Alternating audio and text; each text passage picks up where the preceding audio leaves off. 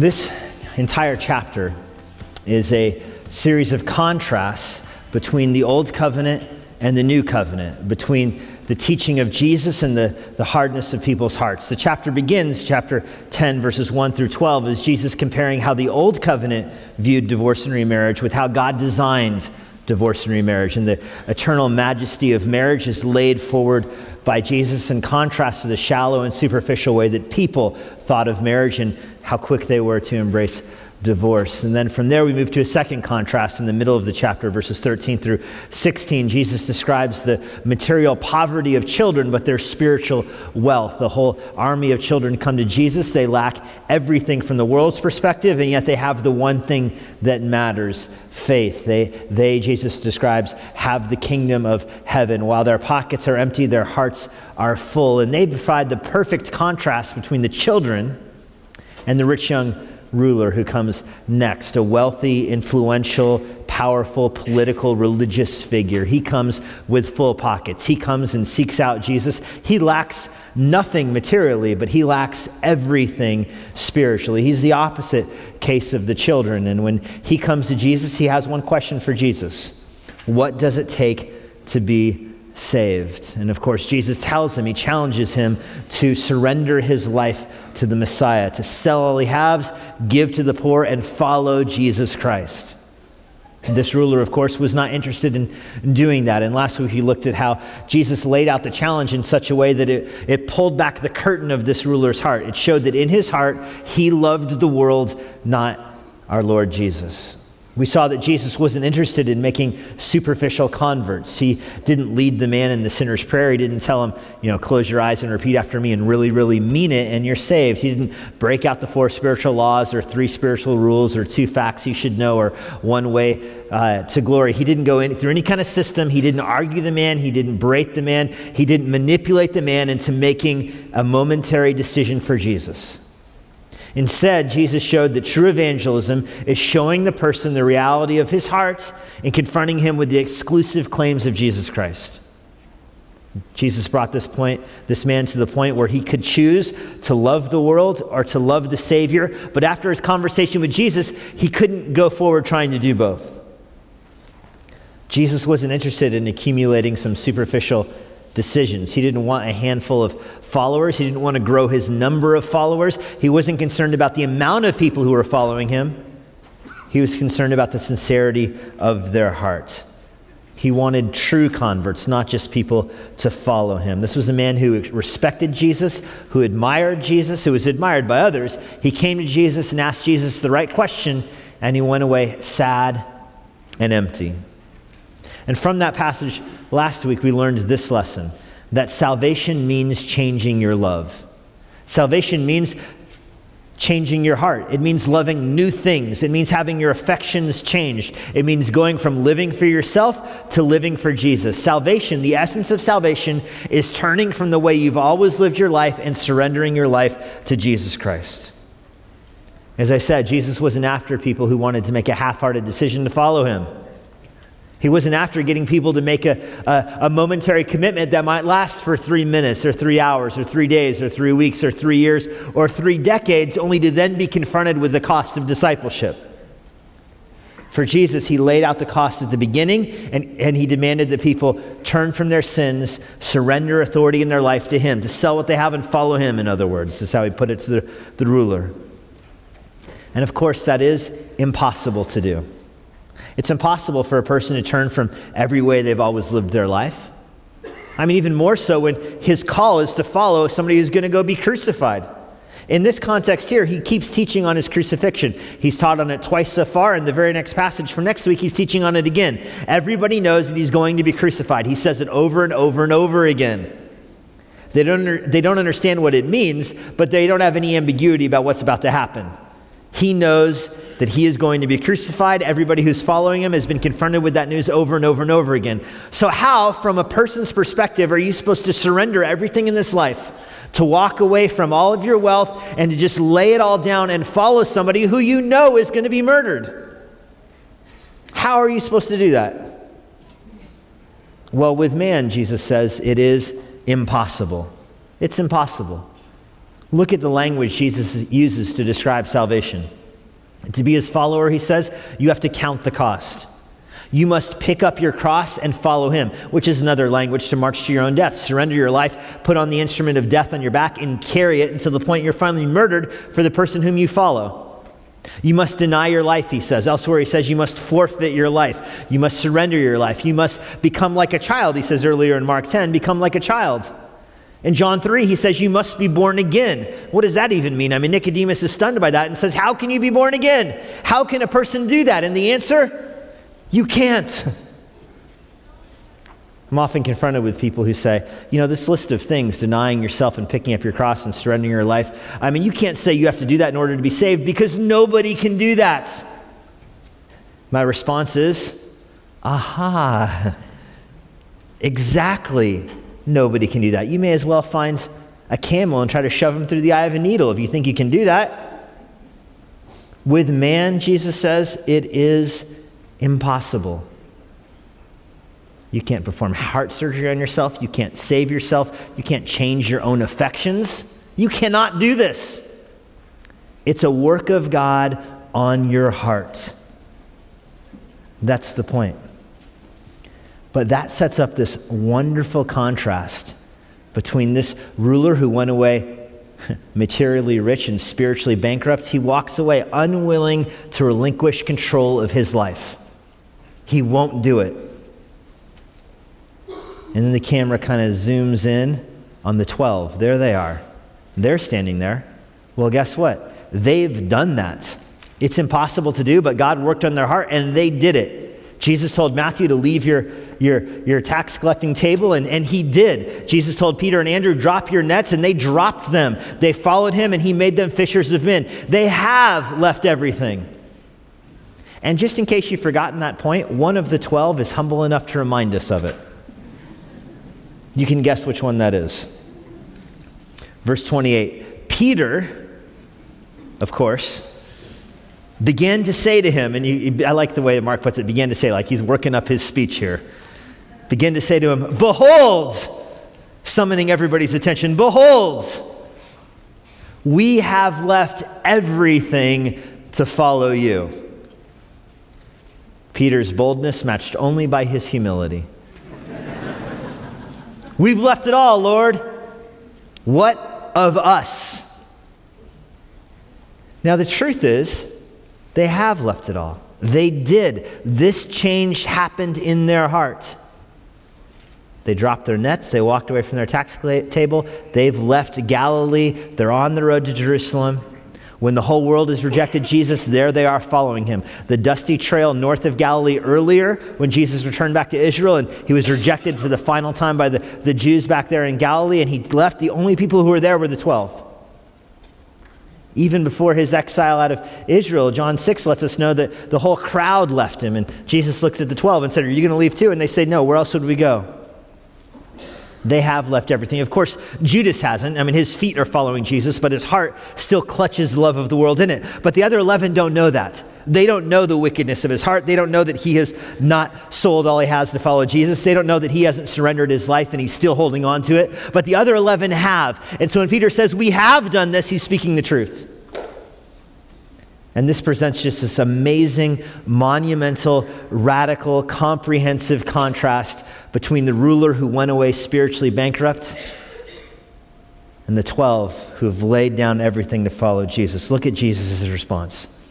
Truly, I say in verse 29, there is no one who has left house or brothers or sister or mother or father or children or farms for my sake and for the gospel's sake, but that he will receive 100 times as much now in the present age, houses and brothers, sisters and mothers and children and farms, along with persecutions, and in the age to come, eternal life.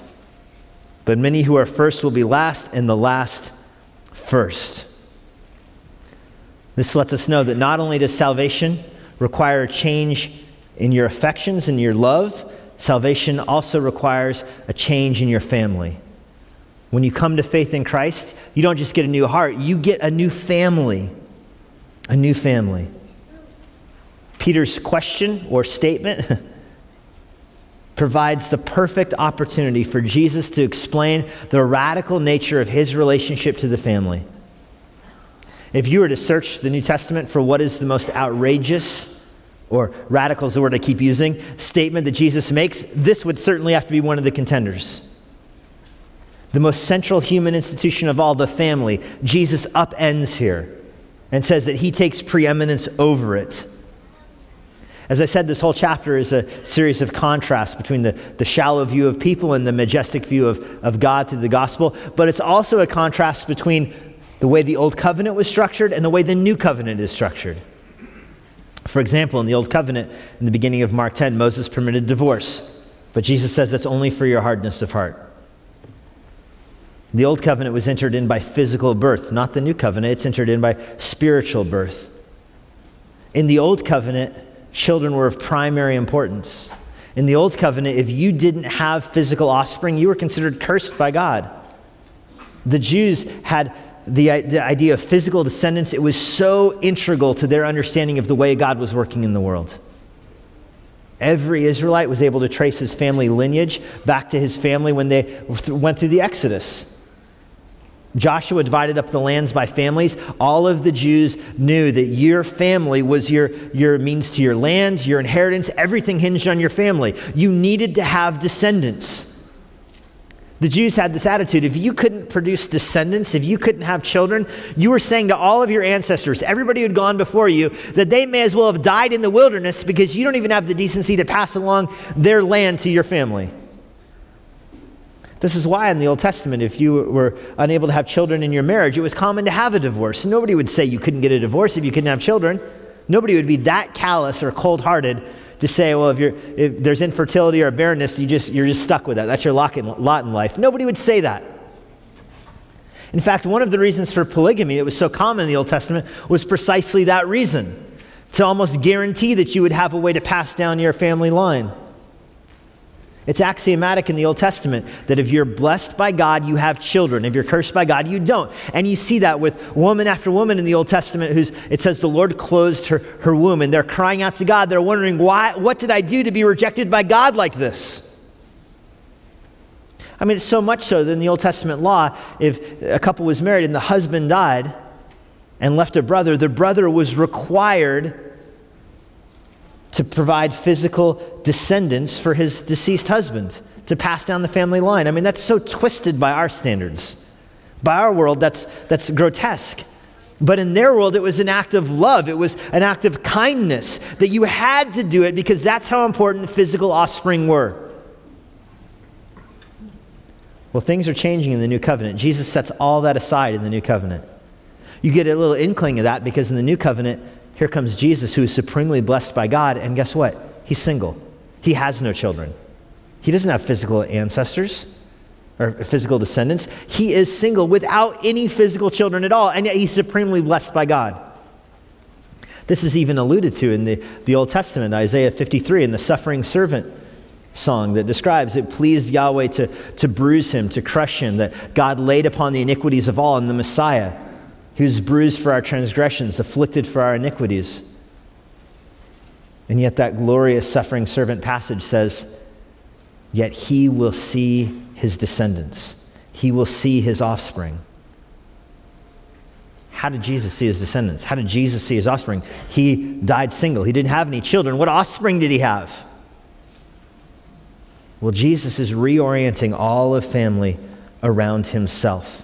It all is turned on its head. In the Old Testament, it was of primary importance to have physical children. In the New Testament, that's set aside. It's set aside. And this has already been hinted at earlier in Jesus' ministry. For example, in Luke 14:26, Jesus says this: if anyone comes to me and does not hate his own father and mother and wife and children and brothers and sisters, yes, even his own life, he cannot be my disciple. In the Jewish mind, this love-hatred contrast, they didn't mean the same thing we mean by it. Like in our minds, love and hate are these two powerful, all-surpassing emotions. You even tell your children, you can't say the word hate. In the Jewish mindset, they use the word differently. If there was ever a choice, you choose one and not the other. The one you choose is what you love. The one you don't choose is what you hate. I mean, they use this in the marketplace. If there's a rack of apples and you choose one, you love this one and you hate the others. That's what Jesus means here. Whoever wants to follow Jesus as the Messiah must love him and hate his family. That Jesus requires supreme devotion above even the most intricate and intimate of the human relationships, the family. The family is God's design by common grace, given to the whole world to make the world lovable and livable and enjoyable. And yet Jesus requires devotion above that. He doesn't set aside the fifth commandment. He doesn't say, don't honor your father and your mother. He supersedes it. He claims greatness. He says that he is greater than the fifth commandment. Honor your father and your mother.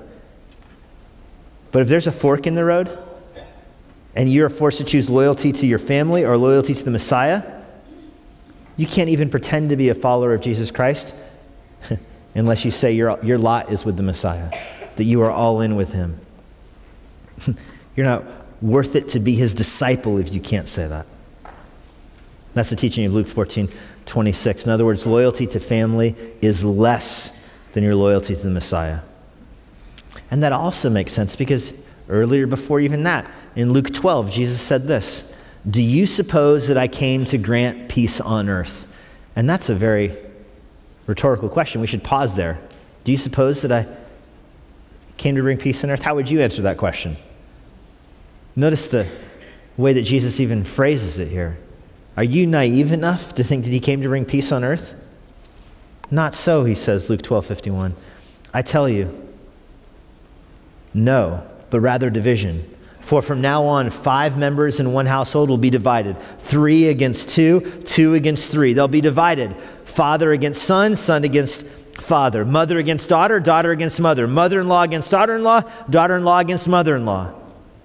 This is the sort of division that Jesus brings to the family because he demands your heart, he demands your affections, your loyalty. You cannot follow Jesus while still having ultimate loyalty to your family. You're either in or you're out. You can't serve 2 masters. You might be able to pull it off for a while, but at some point you're going to have to choose. And Jesus always lays it out at the beginning. For that reason, he brings division. And this is strange in our culture because I think many of us in this church, come from Christian families, that you love the Lord because your parents loved the Lord. And so there was been no sort of division in your family. Your family has always valued Jesus Christ. And that's a healthy, happy family. You know, when the father loves Jesus more than he loves the mother, and the mother loves Jesus more than she loves the father, that brings peace and unity to the family right there. When the people in the family love Jesus Christ more than they love themselves, then the family's not divided for the gospel. But in the gospel, for many families in the world, and for this first generation of believers, every family, they are forced then to choose between their loyalty to Jesus or their loyalty to each other. And this is why Jesus says that he brings a sword. He brings it to the families. He separates. This reminds me of Christian in the Pilgrim's Progress. You remember the story in the great Puritan allegory? The Christian, this fictional character named Christian to represent every person who follows the Lord, comes to faith in Christ, and he sees the light, the eternal light on the horizon, the narrow wicker gate that the prophet tells him to go to. And so he starts out of the city, heading towards the wicker gate. And on his way, his wife sees that he's setting off. His children see that he's going, and they come running out of their house. They grab his legs, they grab his shirt, they're holding on to him, and they're begging him not to go. This is how it's described in the book. Now, he had not run far from his own door, but his wife and children, perceiving it, begin to cry after him to return. But the man Christian put his fingers in his ears and ran on, crying, "Life, life, eternal life." So he looked not behind him, but fled towards the middle of the plain. This is the point in Mark 10. That there will be those who, in order to follow Jesus, will have to separate from their family. That's how Jesus says it. You will leave your father, your sisters, your mother, your brothers, your children for the sake of the gospel. But, he says, and this is such a critical contrast here, but nobody will leave those things and not receive 100 times more. Not 100% more. 100 times more, 1,000% more. This is rewards by God that are disproportionate to our sacrifice. You leave one family member, you receive hundreds more in the church. You leave one temptation of the world, one joy you have to set aside for the sake of the gospel. You receive blessings that are 1,000% greater than that. And that is just like God to bless us with his grace wildly and disproportionately beyond our sacrifice. This is the way God works. You leave a little, you get more. You leave a lot, you get exponentially more. This is the grace of the gospel. Well, what does that mean? How do you leave your family for the gospel and receive hundreds more in exchange? We get a hint from earlier in Mark 3. Earlier in Mark 3, Jesus was preaching. And do you remember his mother and his brothers and sisters came out to arrest him? The Greek word is seize him. They wanted to shut him down. They wanted to bring him back in. They thought he was making a fool of himself. They said he was out of his mind. They opposed his gospel preaching. And the crowd said, your mother, this is Mark 3:33, I think, your mother is outside looking for you, wanting to seize you. Do you remember what Jesus said? Who is my mother and my brother? Who are they? Then he says, whoever does the will of God, that is my mother, that is my brother, that is my sister.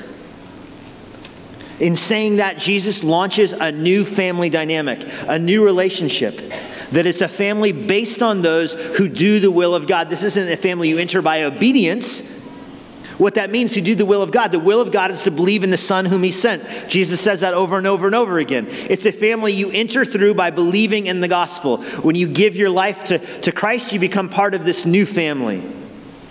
That's the point. In Christ, there's a new reality, a new family. And this shows how radical Jesus' teaching is. That he's turning the whole world order on its head. That in the church, you have a new family that is superior, more precious to your physical family. Jesus puts allegiance to the spiritual family above allegiance to the physical family. And listen, it's not that physical families have no value at all. That's not his point. But it's that every relationship in a physical family is a picture of a spiritual truth. The father relationship to his children, the mother's relationship to her children, brothers and sisters' relationship to each other. Those are all pictures of a spiritual reality. And that spiritual reality is alive and well inside of the church. This is why even in Mark 10 earlier, Jesus says, nobody can come to salvation unless they come like a child. When you enter into salvation relationship with Jesus Christ, you come like a child. Mark 10:15. Jesus began blessing them and laying his hands on them. He says, truly I say to you, whoever does not receive the kingdom of God like a child will not enter it at all. Listen, we all understand that we're children of God. When you put your faith in Jesus Christ, you become a child of God. The physical relationship of a father to his children is manifest in the church in a real, transcendent, and eternal way as you become a child of God. But the analogy is not limited just to the relationship between believers and God. The analogy is played out in every relationship in the church. When you lead someone to Christ, you become their spiritual father. This is how Paul says it in 1 Corinthians 4:15. For though you have countless guides in Christ, you do not have many fathers. For I became your father in Christ Jesus through the gospel, he says. 1 Corinthians 4:15. He says, I became your father through the gospel. He's telling the whole church that. He established that church and he's letting them know, I am your spiritual father through the gospel. Listen, Paul was single. He had no physical children that we know of. In the Old Testament, he would have been cursed. In the New Testament, he is supremely blessed because of the people who have come to faith under his ministry. In fact, Paul takes the analogy even farther than we're probably comfortable doing in Galatians 4:19. He says, my dear children, I'm again suffering in labor pains until Christ is formed in you. Paul describes himself as a mother in birth pains through his evangelism to these Galatians. He's laboring over them until they finally come to faith in Christ and have the Holy Spirit in their hearts. Until then, he's laboring over them, trying to bring them into spiritual life. This is why Paul can tell Timothy in 1 Timothy 1:2, to Timothy, my true son in the faith. Timothy becomes Paul's real transcendent son. This explains the bond between Paul and Timothy.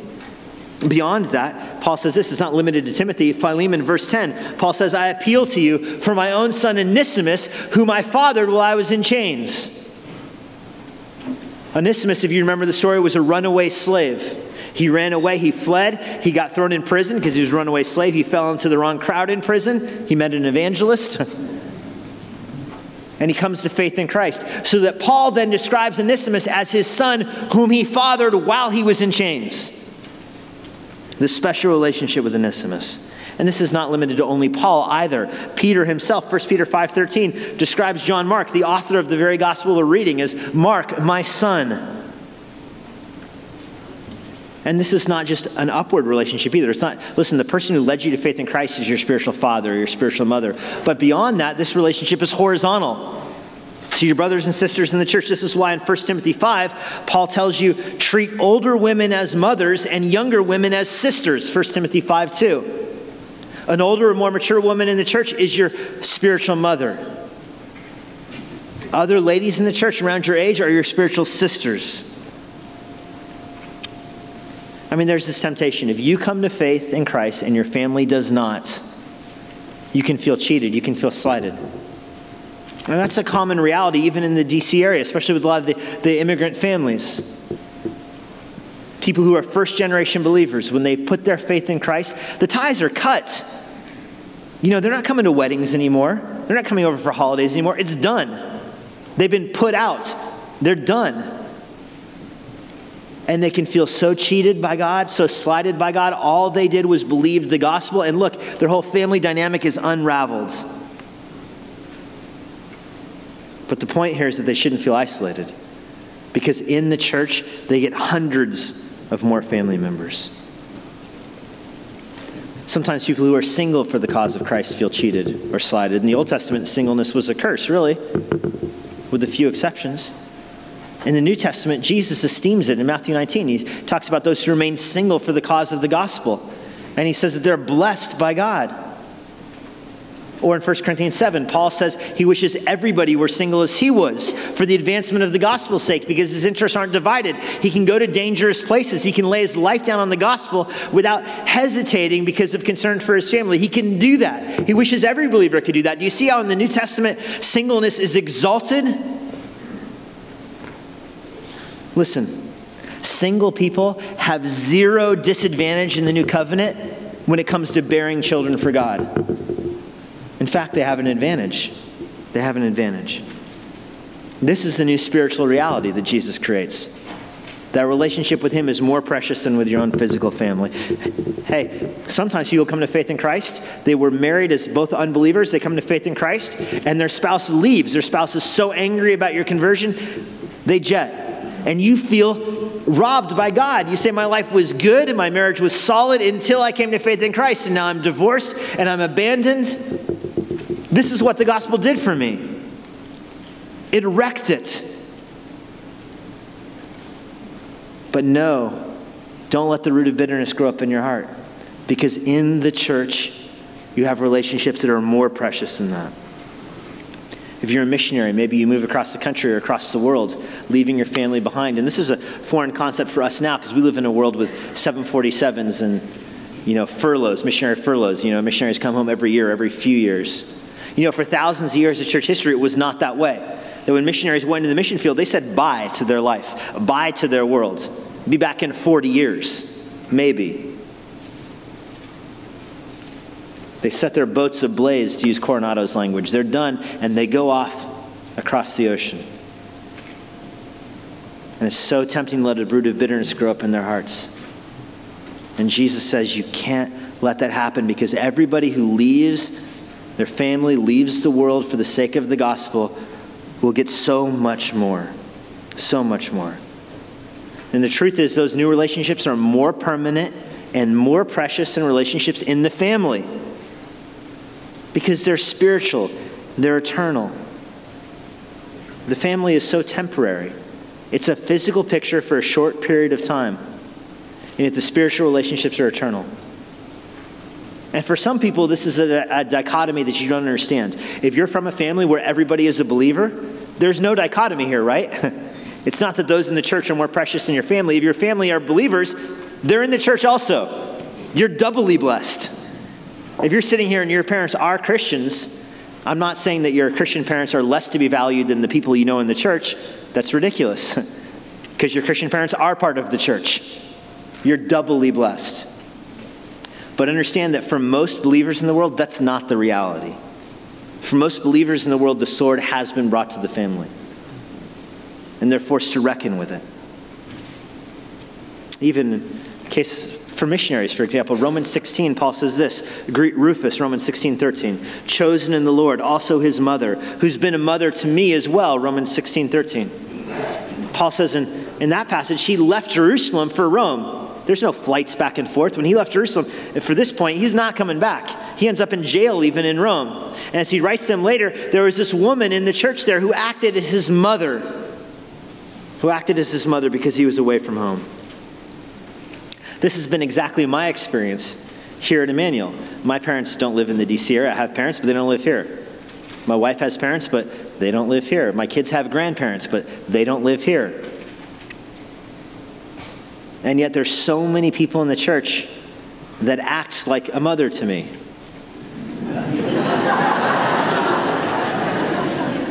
I mean that in a good way. There's so many people in the church that act like grandparents to my children. That's the blessing of being in the church. And it's not limited to this one physical, geographical location. This is true about every church in the world. You have brothers and sisters in Christ all around the world that you'll never meet in this life, but that's what heaven is for. Imagine the joy you have of a family reunion. Well, think of eternity as that sense. That you meet your brothers and your sisters in the Lord, that you can spend eternity with them. This is why spiritual relationships are so much more precious than those that are simply physical. You know, there's no marriage in heaven. You understand that, right? Marriage is for this age. It's a picture of a spiritual reality, and the reality is there in heaven. But listen, if your spouse is a believer, you'll know them in heaven, and you'll have a special relationship with them in heaven. In fact, it's almost magnified. You're not married to them in heaven, but you have a special spiritual relationship with them. You can't be disappointed about that. I mean, understand that heaven is better than you think it is. So often our temptation is to say, oh, I wish heaven would be more like this. I'm going to kind of be disappointed in the way that it will be. Now, are you kidding me? It's better than you think it is. If your spouse is a believer, you're going to have an incredibly precious and spiritual and better relationship with them in glory. That's the truth. And that's played out on the church in this stage right here in this world. Relationships based on family are temporary. Relationships based on union with Christ are eternal. Because they're a picture of Christ who is eternal. Well, not only does Jesus radically reorient our families around himself by placing himself in our family, the center of our family relationships, but also he changes your possessions. When you come to faith in Christ, you change your love, you change your family, and you change your possessions as well. Your wealth, your land, your houses, your farms, your barns, Jesus says here. You're setting your authority over that aside also. You know, when you're outside of Christ, you're in charge of your stuff. You're the master of your own ship. You can spend your money on whatever you want to spend it on. You're in charge. Go for it. But when you come to faith in Christ, you surrender authority over your own stuff. You realize that you're not the master of your life. You're a slave. You're a steward. Everything you have belongs to God. You're keeping watch over it. And you will give an account for how you use it. That's the point here. You walk away as the rich young ruler was unwilling to do. You relinquish authority and control over your stuff. That doesn't mean, by the way, that you sell all you have and you write a check and everybody brings it next Sunday and lays their check down, liquidate everything and pile up all our cash here next Sunday. Well, that's crazy. Because what would we do the next week? We'd all be poor. Week 2, we're all done. Of course, that's not what it means. It's played out in the church. You're a steward of your stuff. If you have wealth, you invest your wealth, you multiply your wealth, you grow your wealth. The whole time you're giving it away, you're meeting needs in the church. You see that in the book of Acts. They sold what they had to meet each other's needs, not to wipe out poverty in the world, but to meet the needs in the church. You're not giving your wealth over to the control of the church. Peter makes that clear in Acts 5. Remember, with Ananias and Sapphira, he says, you didn't need to do this. It was yours. It was under your control. You're a steward of it. If you have wealth and you're a believer, you use that wealth, you invest it, you grow it, you multiply it, you increase your riches so that you have more to give away. And the whole time you're giving it away to those in the church to meet needs, to advance the gospel. Notice how Jesus says it. For my sake, meaning as it relates to salvation, and for the gospel's sake, meaning as it relates to the Great Commission, that missionaries go around the world and they're funded by money that you give. That's how the gospel is advanced. And you are a steward over it. You use your riches to gain for yourself friends and relatives in heaven.